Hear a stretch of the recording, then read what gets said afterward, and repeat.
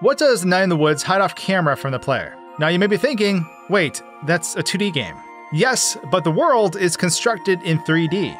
In this video, we'll be diving through towns, dreamscapes, hidden areas, and all sorts of other unseen goodies in this quest through honestly one of my favorite games. Like, did you know that Maze Dreams have hidden interactive doorways that warp you outside the map?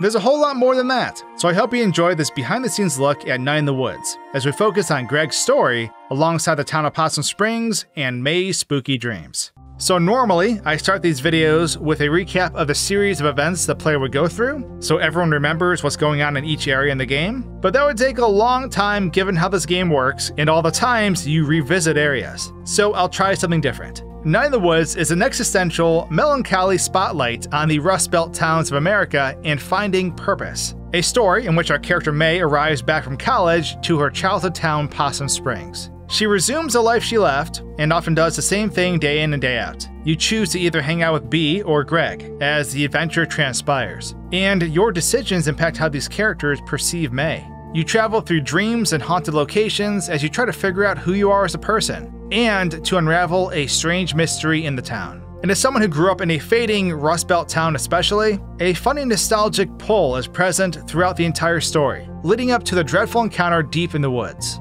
I was super excited to revisit this game after 6 years, so let me show you everything interesting that I found. So let's start off with that title screen. The title screen is normally revealed by leaves moving aside, and then we see the logo behind that. But if we pull things back, we can find all the associated screens side by side. And this makes sense given how the menu view actually moves around when different things are selected. We can see some branches from the trees go off screen and are never actually seen, as they are background assets. And zooming all the way out, overall we have this plus sign-like shape that contains all the different menu options on the title screen. So as the game starts off, May can be found inside the bus station. She meets the janitor, who then asks her for a soda. So then May goes up to the vending machine and grabs one. Now off camera, beneath the map, we can find a floating copy of May's arm and the front of the soda machine. And this copy is activated when we go to reach for the soda. This isn't the only thing hidden here though, as this bus station used to look a lot different. And we can actually turn back on the old look of the bus station.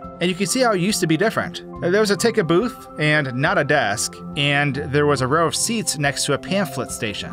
The iconic Possum Springs photo is gone too. So moving outside the bus station, there isn't really a whole lot other than some trees that were moved, but this is what the whole map looks like from far away. Moving on to the next section, the ravine in the woods was always a really cool map, and we can see how it was built in layers as we move through it.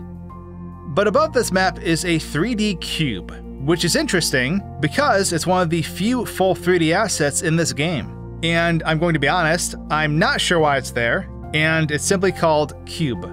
So the next area in the introduction of the game, we have the playground. And this area is really cool for a lot of different reasons, because apparently the playground went through some changes. Underneath the map, we can find a horizontal black bar. But we can also find a duplicate object of the same black bar turned off in this empty area. Turns out, there used to be plans for a seesaw and a swing set over here. And Mall Cop isn't on the map yet either, as you can see, but we can restore the developer version of the seesaw. So this version is a bit too thin though, and May can easily fall through it when trying to walk on it, so it doesn't work very well. A single seat to a swing set can be loaded in too, but it doesn't sway like a swing. It's basically just a small platform. If we go underground, we'll see that the black bar beneath the stage is a seesaw too. This one functions a lot better, and it makes it so that May walks on it like she's walking a tightrope or power line.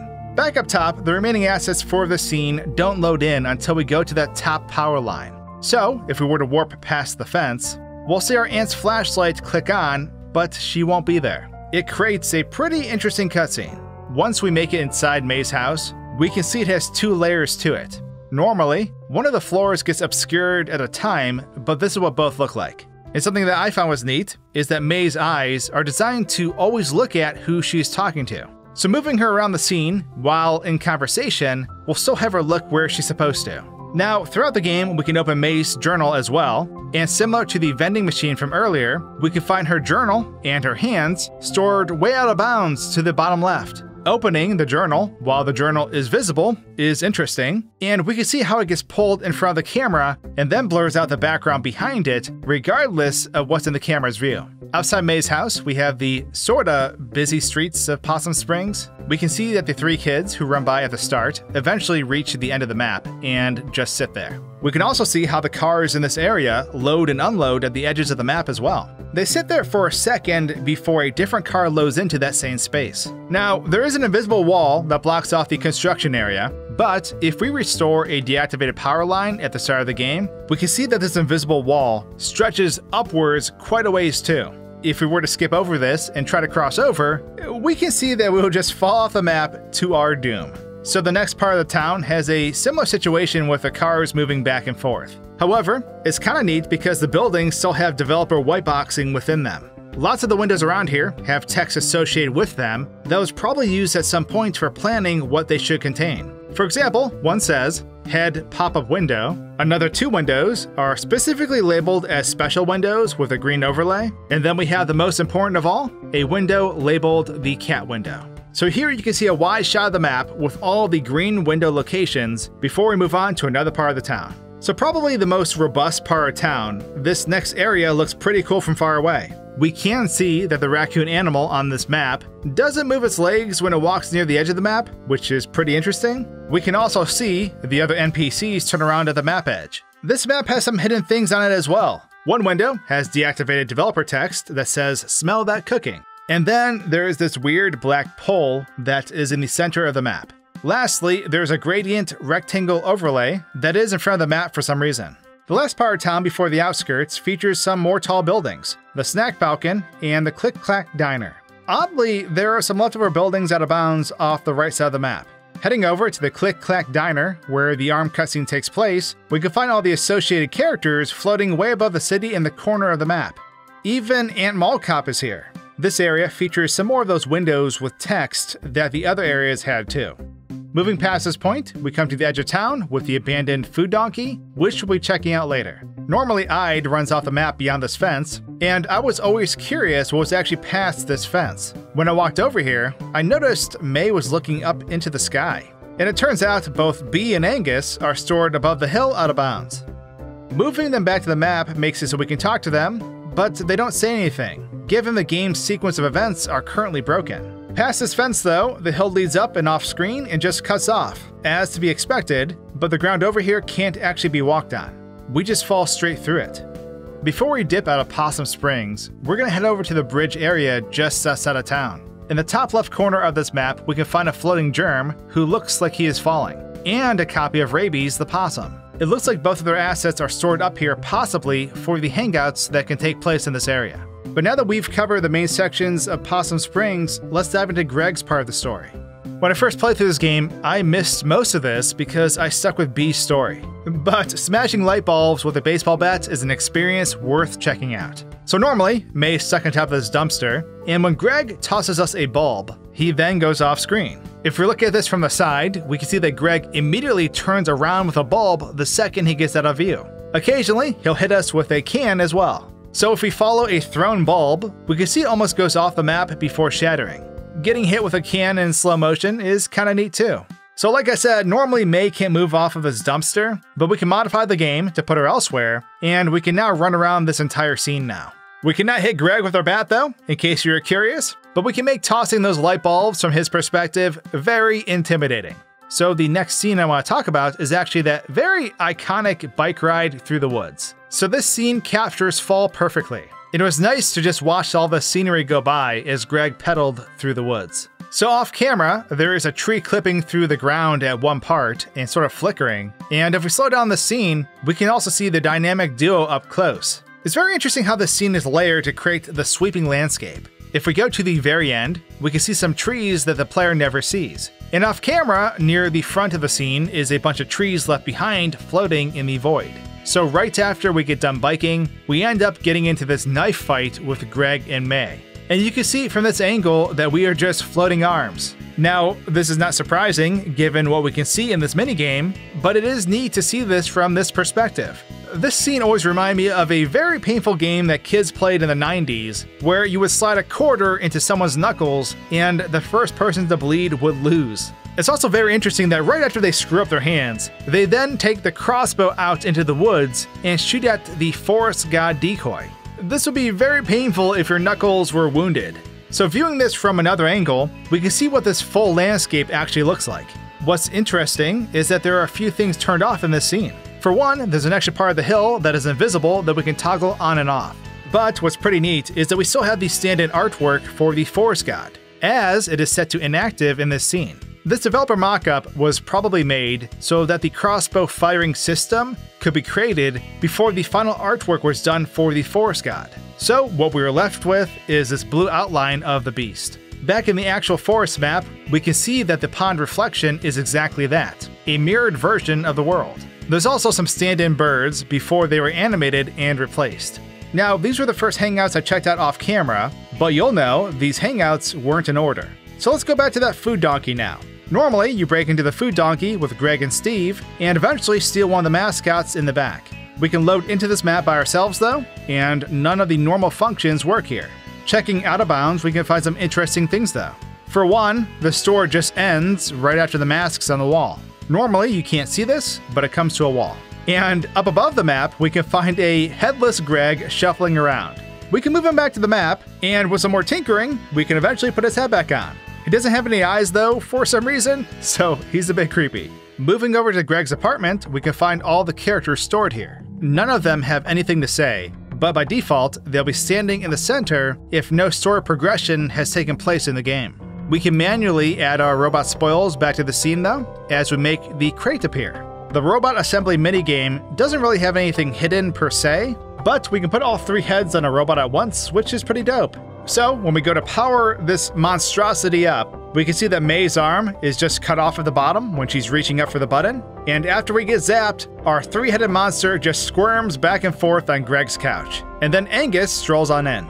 Previously, when May and Gregg took this battery, May does get shocked and she has this very trippy Sharkle dream. Now when the Sharkle dream is taking place, moving the camera at all makes Sharkle sort of glitch out. As you can see, the colors around them are sort of being distorted. When we wake up, it's possible to break the sequence of events and restore movement to May. However, as you can see, she's just sliding around on the floor back and forth, and occasionally we get this flicker of a running animation. We can also jump while she's laying down, which is kind of funny. Now I had some trouble trying to get the car riding scene to load in on the way to the Donut Wolf. However, when we get to the Donut Wolf, there's plenty of things that we can check out. So May goes into the bathroom and she is not having it. So she decides to trash the place. And the first thing she does is dispense all the toilet paper onto the ground. Now, if we remove the silhouette from this scene, we can see a lot more. And as you can see, the toilet paper continuously spawns in as May further depletes it. And the piles that rise up are actually these circular objects. Now the funny thing is we can activate this same sequence multiple times by resetting this scene. And each time, as you can see, the toilet paper will get longer and longer. In fact, if we do this a second time, the toilet paper cutscene never ends. So we are free to drain this toilet paper as long as we want, and it will get further and further below the map. So right after the toilet paper, for some reason, the mirror scratching event has a double-sided arm. I'm not sure why this is the case, but it is. And moving on to the toilet, we can see that when May stomps on the toilet and flushes it, that it's a floating arm and leg that pulls off this animation. So it looks a bit goofy from this perspective.